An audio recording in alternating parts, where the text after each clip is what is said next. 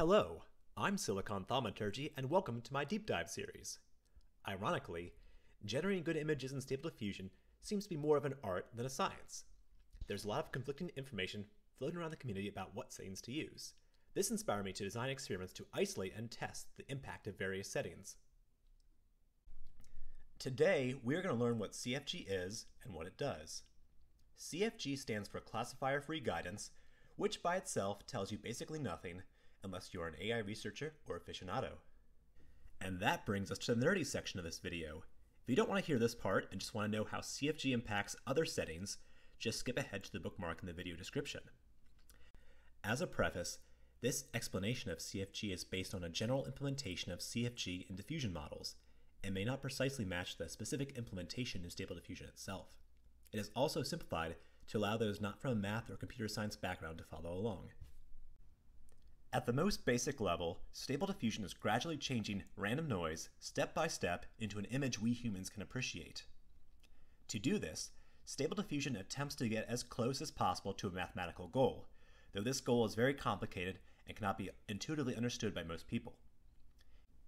If you've ever performed textual inversion or training, the loss is a quantification of the difference between the goal and the actual result image. To really simplify things, let's say there are two terms that go towards the Stable Diffusion goal function, conditional and unconditional. CFG adjusts the balance between these two terms.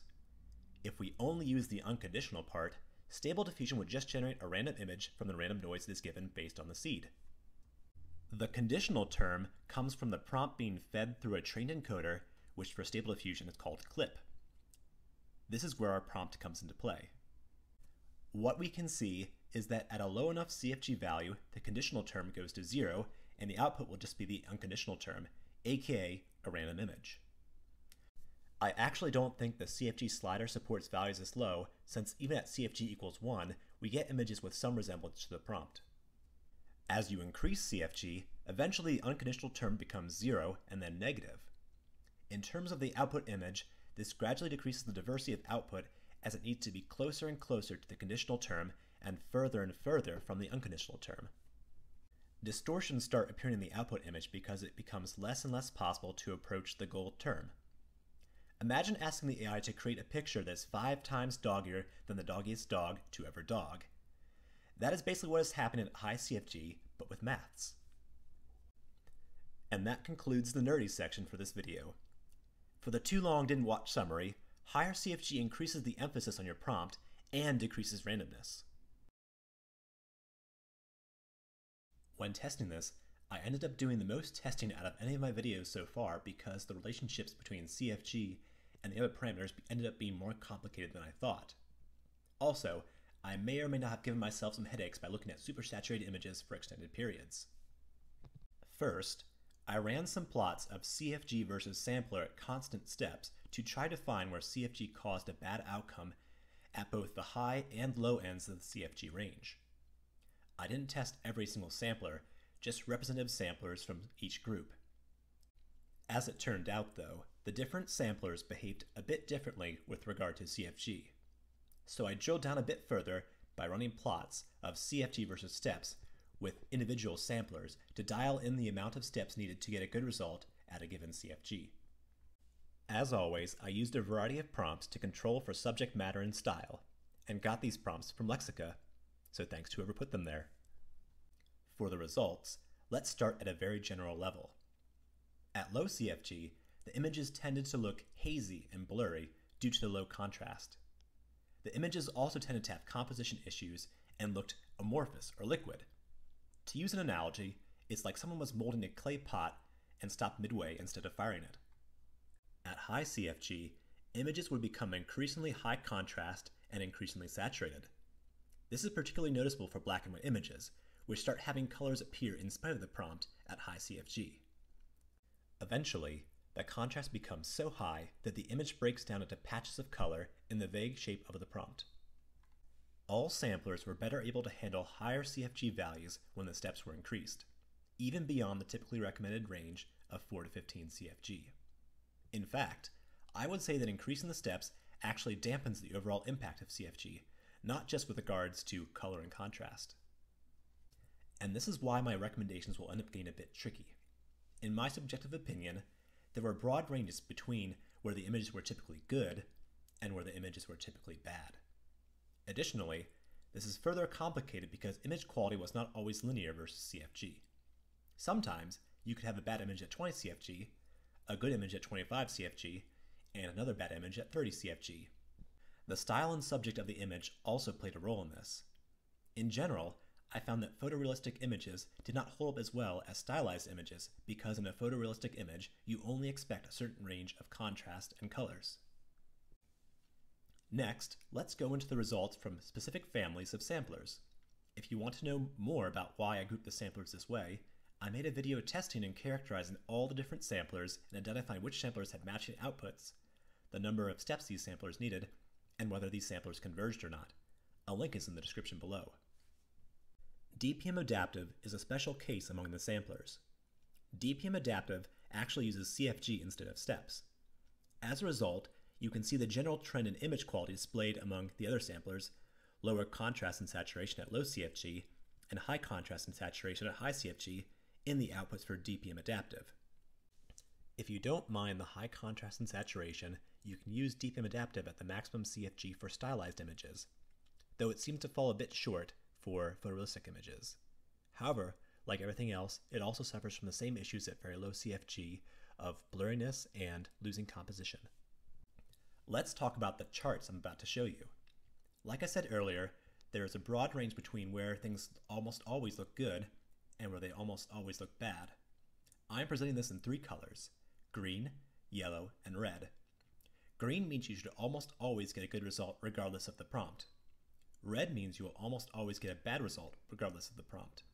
Yellow means mixed results depending on your prompt and luck. In the upper right hand corner, with both high steps and high CFG, things can get weird. Even though I might show it as green, there will be a small chance of the image being bad regardless. That is why you should not view these recommendations as absolutes. Only Siths deal in absolutes. View these as a spectrum. For photorealistic things, you probably don't want to go too far into the yellow zone. For stylized stuff, you can explore a bit deeper into the yellow. For example, just inside the yellow zone near the border between it and green, only 10 to 20% of prompts might get bad results. On the other hand, near the border between yellow and red, almost half of prompts might get bad results. First up, we're going to cover the other oddball, DPM Fast. DPM Fast is once again doing its own thing, and not in a good way. Even at the baseline CFG value of 7, DPM Fast needs over 30 steps to ensure a decent result. At less than 30 steps, you need to bump CFG down to 4 or 5 to have any hope of getting a decent result. Like the other samplers, it does get better as steps increase, but it still needs more steps than any other sampler at any given CFG to get a decent result. At CFGs above 22.5, it didn't matter how many steps you used, things get toasted pretty frequently. On to the group 1 samplers. There are a whopping 10 samplers in this group. I tested 4 from this group and found 2 subgroups, but not divided along the same lines as the subgroups in my samplers video. DPM++2M and DPM++2M Keras were less tolerant of high CFG values among the group 1 samplers I tested. The difference between these and the other group 1 samplers is mainly seen at low steps and moderately high CFG. These samplers usually didn't see any issues at very low steps until CFG 10. At the default 20 steps, you can only get to CFG 12.5, though at 50 steps and above, you are pretty much in the clear for any CFG other than the infrequent issues observed at high CFGs. Hune and DDIM were the other group I found within the group 1 samplers. These samplers are actually the most robust with regard to CFG of all the samplers, except for DPM Adaptive, of course. I found that you could usually get to CFG 17.5 at very low steps before seeing issues occur frequently. Moving on to group 2 samplers. I primarily tested with Euler A, though I did verification runs with the other 2 to make sure they followed the same general trend. At the default 20 steps, you can go as high as CFG 12.5 without seeing frequent issues. Bumping up to 30 steps allows you to go as high as CFG 20.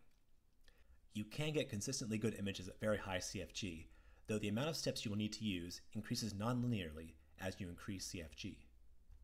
Last but not least, we have the two DPM++ SDE samplers.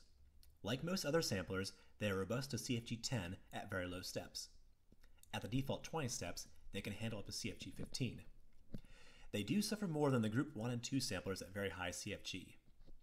Around 25 CFG is the highest you can go without starting to see issues. That is not to say you can't get decent images at 150 steps and 30 CFG. You just have to be comfortable with a portion of your images turning out badly. I'm going to talk real quick about high-res fix with regard to CFG. As you might have realized, high-res fix fixes things other than the crappy twinning and fractalization that occur at non-default resolutions. It also helps with other stuff too, like improving faces. In the case of CFG, high-res fix can mitigate some of the damage if you are playing around in the yellow zone. If you push it too far and get a deep-fried mess, well, it can only do so much. Next, we have prompt emphasis versus CFG. Based on some of the results I got from my prompt emphasis video, I expected emphasis to be additive or multiplicative with CFG with regard to getting bad images, since they both appeared to have the same high contrast, high saturation images at high levels.